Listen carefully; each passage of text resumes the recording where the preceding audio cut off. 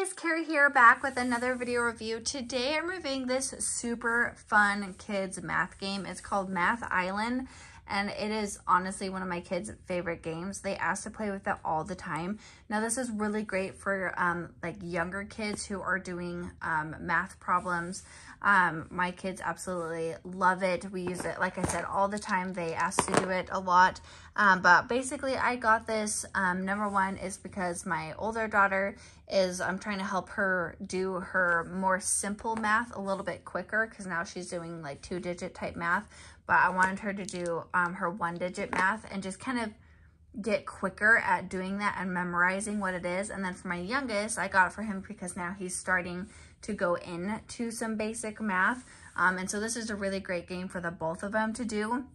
And then also I got it as a fun thing to do throughout the summer so that they don't lose the math skills or the memorization or the, the math techniques that we teach them throughout the summer, so that we can just continue to keep up on those skills. So basically this is that game, and like I said, we've been loving it. I love how strong and durable it is. It's a really high quality game, which I really like, because we get a lot of uses out of this one, so I want it to be able to hold up to how much we are using it, and it's been doing really good.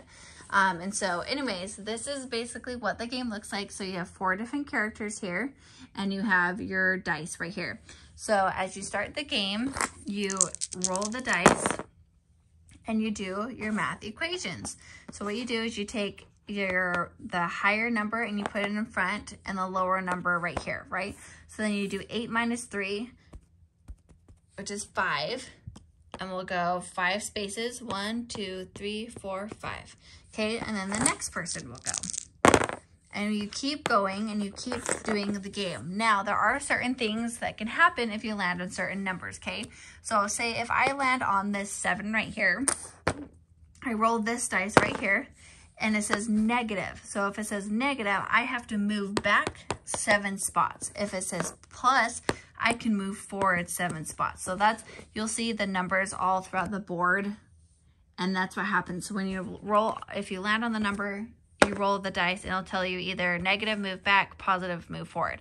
The other thing is there's this fun temple guard right here. So if you land on this temple guard, you actually have to go back to the start.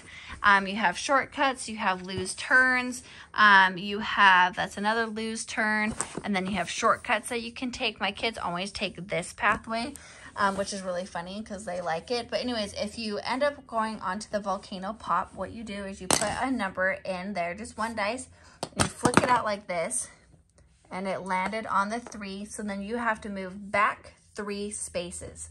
And then if you land on it again, you just treat it like a normal play. You only do it once per round, so that you're not just like constantly going back on this, especially that part. There is a shortcut one over there.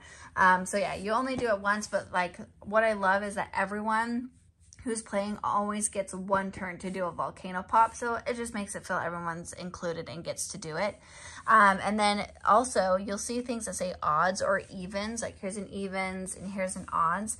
If you happen to land on it, the person who lands on it has to roll the dice until they get an odd number, and then they can go that many spaces of their odd number.